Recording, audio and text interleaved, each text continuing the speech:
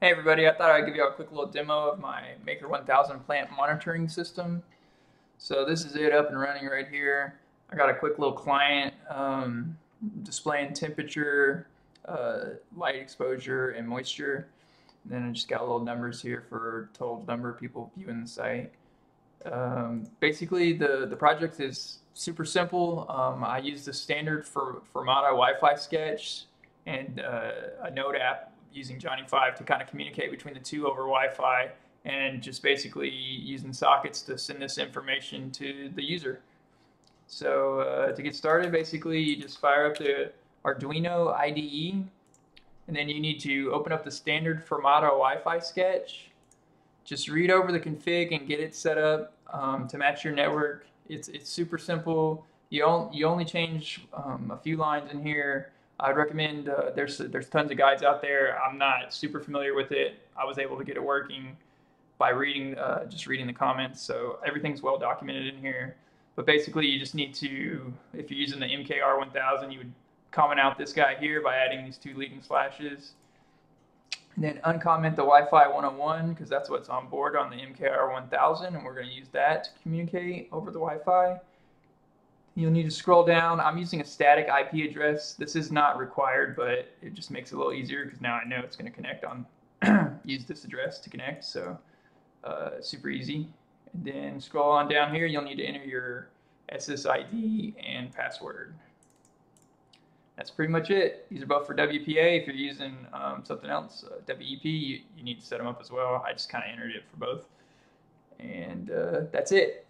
Just get your settings configured, come back over here, you would compile it and then load it, and everything should be good to go. So once that's all uploaded, then we'll come over here and look at the Node app. So this is a little app I wrote in Node.js. It's an Express server.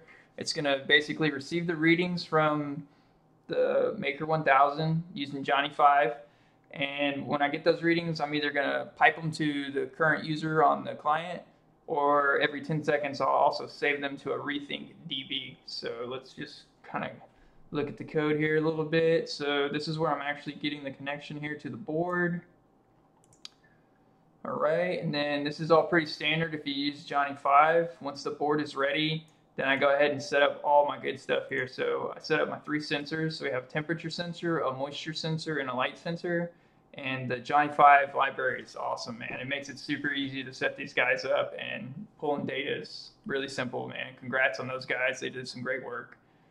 If you haven't checked it out, it's johnny5.io, and it's awesome. I'm just using basically really simple stuff here. I'm just doing 3 analog sensors. And I just set the frequency to 250 milliseconds because I'm only actually displaying the data every second on the client. So I could probably slow this down if I needed to. Here's the connection here. So this is when clients open the page. I kind of admit the users to keep track of like how many people have joined. So if we just come here, then you get 5 users and he bounces out. You get 4. So that's just using WebSockets to keep track of how many people are viewing the page. Then I set an interval, and so for every 1,000 milliseconds or every second, I go ahead and emit that chart data to the client, and I'm just kind of emitting the readings, basically the temperature sensor, light sensor, and moisture sensor readings. And then every 10 seconds, I go ahead and save the measurements, those same readings, to the database.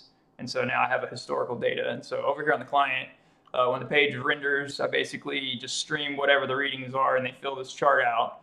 And then the users can click through down here. They can click through on either one of these 3 and view historical data for that type of reading. So here's all the temperature readings. And so at the top here, I think I load 5,000 points. So these are like the last 5,000 points that you're seeing here. So if we want to just zoom in right there on that spike, let's see, the temperature rose pretty good. And basically, that's it. You just click through on each one. You can see historical data for each of them. Check out any certain points you find interesting, stuff like that. Real basic stuff.